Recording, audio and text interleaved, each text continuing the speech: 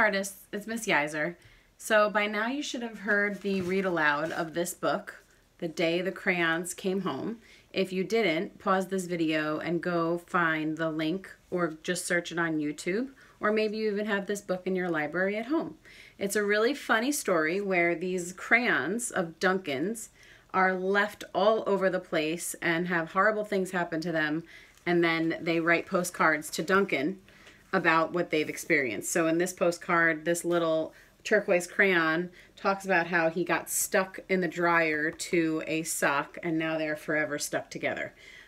So what I want to do is I want to have you guys have some fun thinking about making something similar. So here's my example, and this is my glue stick, and the letter is all about how this glue stick has been dried out because somebody left the top off of him. So, dear Mrs. Yiser, all I'm good for is to stick things together. And now look at me. I'm all shriveled up and dried out and not sticky. Tell your student that forgot to put my top back on that I said, thanks a lot. You're good for nothing glue stick. And what I've done was I've put it in the format of a postcard. And in order to make it look like a postcard, it's got these little rounded corners. It has a line that is sort of a little bit less than halfway. And on this side, this is where you would put your stamp and an address. So I wrote the words postcard, and then I wrote Mrs. Yiser, art room number 204, Mamaroneck, New York. So I'm gonna have you guys try to do the same layout. So you're gonna wanna hold your paper horizontally, and you're gonna wanna draw a nice big rectangle in pencil and create this postcard look. Then your job is to, let's brainstorm some different things. So I'm just going to use art tools. You don't have to do art tools. You can think of any object that's in your house, like for example, toothpaste or a hairbrush or anything like that. But so I've made a list of some art supplies here. And the two questions that you want to ask yourself are what not to do with these objects and why. So let's take an example. So let's say liquid glue. So Elmer's liquid glue.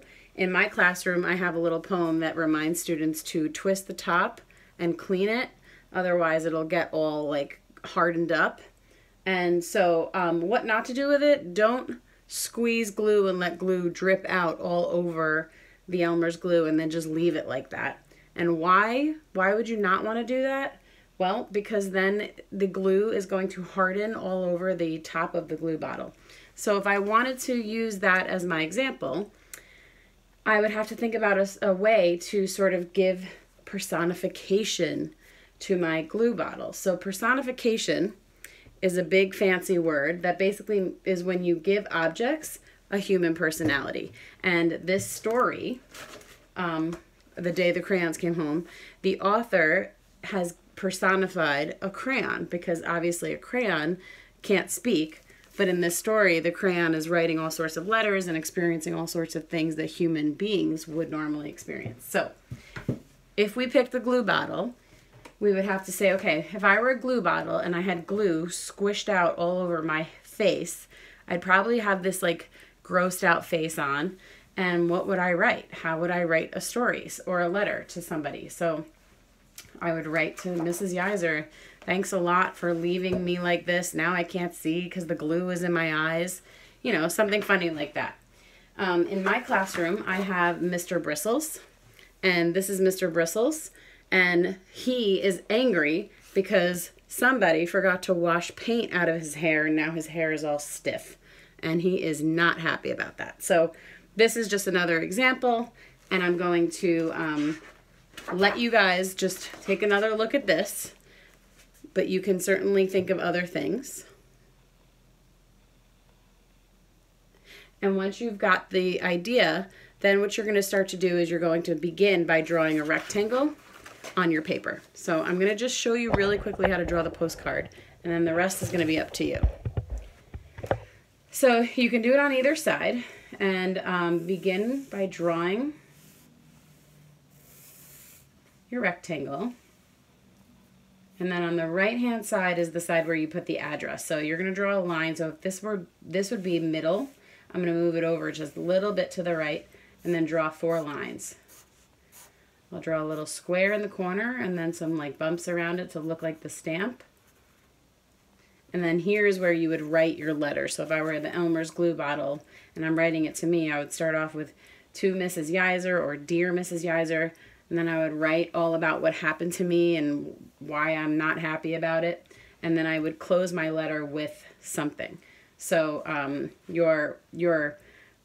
if the glue is in the eyes, I could say from your blind glue bottle, or your, I don't know, I would write something like that. And then you would draw over here. Now, I would recommend looking online for a photo of the object, or even better, if you have the object actually in front of you. So I used these two items to draw the examples that I had.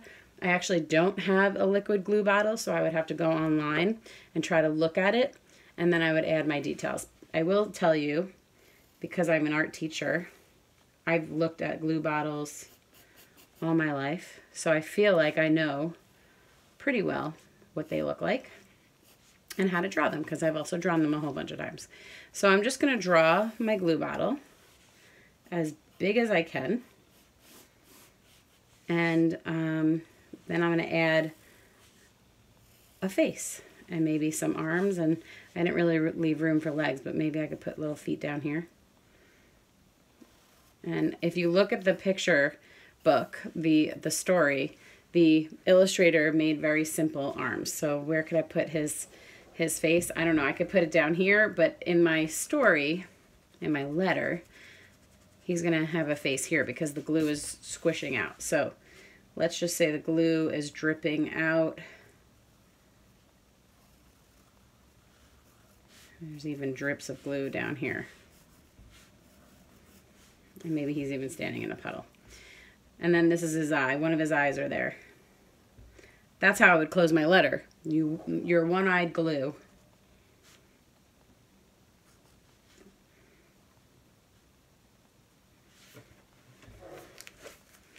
All right. So this is the gist of it. And of course you can color it in, and that always looks fantastic. I recommend when you color, if you're using crayons, something that I like to do is I like to press really hard on my lines, and then I color in pressing softer.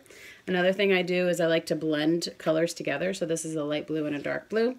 And then I did add some shading. So this glue stick is white, but I did a gray crayon, and I just colored lightly on one side to make it look a little like a shadow.